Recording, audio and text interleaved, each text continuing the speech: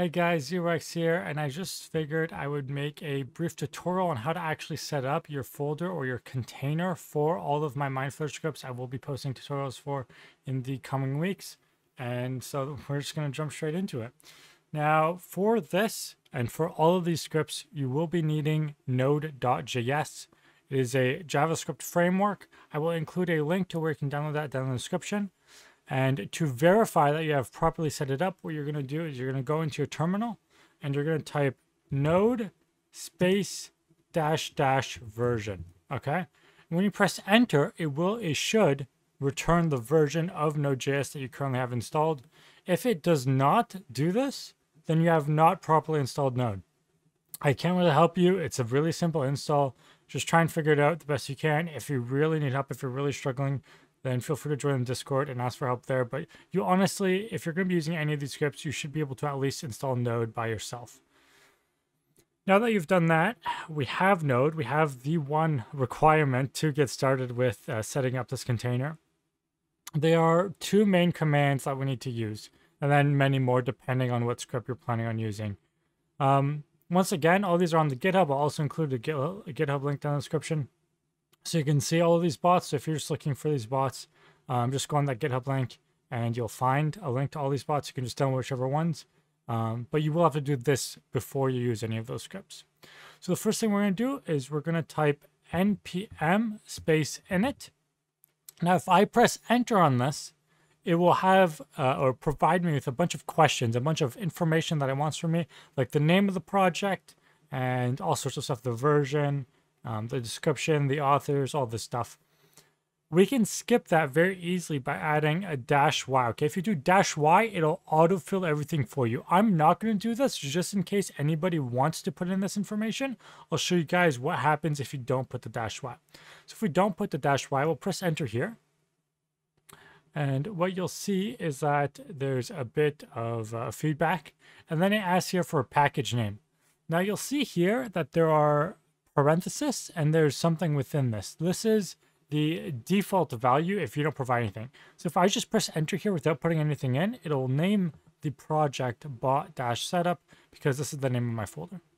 We can alternatively put a name here. Just know that whatever name you put here can't be the same as any reserved namespace.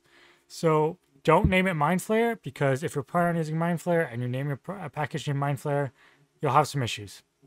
I actually was on stream and I tried doing that because I wasn't really thinking too much. My autopilot brain made that mistake, and it causes you not to be able to run any of your scripts, unfortunately. So I'm just going to press enter and go through, and then ask for version. Default version is 1.0.0.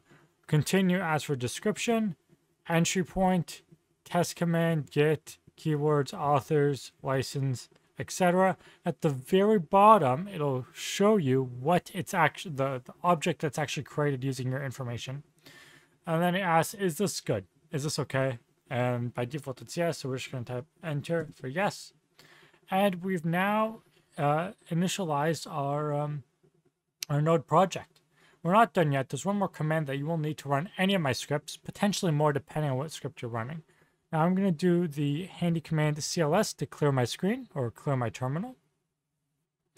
And the thing that we want to use here is npm space, and then you have two options here. We can either write install for full form, or you can just do I, which is a keyword for the word install. So npm I, and then the name of a library. So the library that is used in every single one of my scripts at the very minimum is Mineflayer, because we're making Mineflayer scripts. So you're going to type Mineflayer here, you're going to press enter, and it's going to go ahead and download the Mineflayer library and toss it into your container, essentially, so that when you're in your scripts and trying to use it, I can just call it locally, I believe.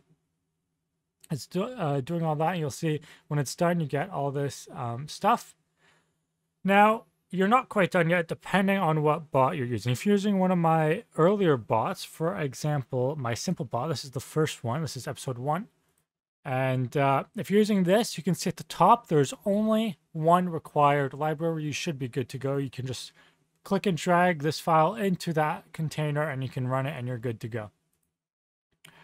However, some of my future scripts, in particular, I believe starting at my chat bot and moving up, there are multiple libraries. So here you can see I also use Chalk, which is used for coloring or sending colored text in the terminal. So you'll also need to npm install Chalk as well, okay? You'll need to do this for every single library that you do use in whatever script you're planning on using. So just to know that if it's not working, it's saying doesn't know where Chalk is, it's because you forgot to install it. And just to show you how to do that, once again, so I'm going to go down here. Let's say I wanted to use this color bot .mjs. Once again, mjs, same thing as JS basically. Think of it as just JS but better. I don't really know the difference, but people in my stream chat were just telling me it's better and it's required if using Chalk. But you don't have to install that. That just comes by default. You just change the file extension. But let's say we want to use Chalk. Same thing, npm I or install. I'll show you here using install. Chalk, press enter, and it'll install Chalk for you. And so, like I said, if you go and you find a bot that I made sometime in the future after making this video, and there's like 10 things up in the library, if you find some other third-party bot that's like 10 things up here, there's like 10 things, there probably, a few of them are maybe redundant, but who knows? You're going to look for the big names. So if they're importing multiple things from the same library, you only have to import the library name. So here if I imported like 10 different things from Chalk, you only have to import Chalk, or install Chalk, I should say. So on MJS, this is the format. It looks a little Python-like, but it's like reversed in Python. It's like from X, import Y. Here's import Y from X, or import X from Y. And here, if you look at, and there's just the .js, it looks a little different, but fear not, you're just looking for the words here. So if it's an MJS, you're looking for these words in blue, and if it's just a normal JS, then you're looking for this word in blue. That's after cons. Anyways, thank you very much for watching this. If you found it helpful in any way, feel free to like. It helps me out and it helps other people find my videos.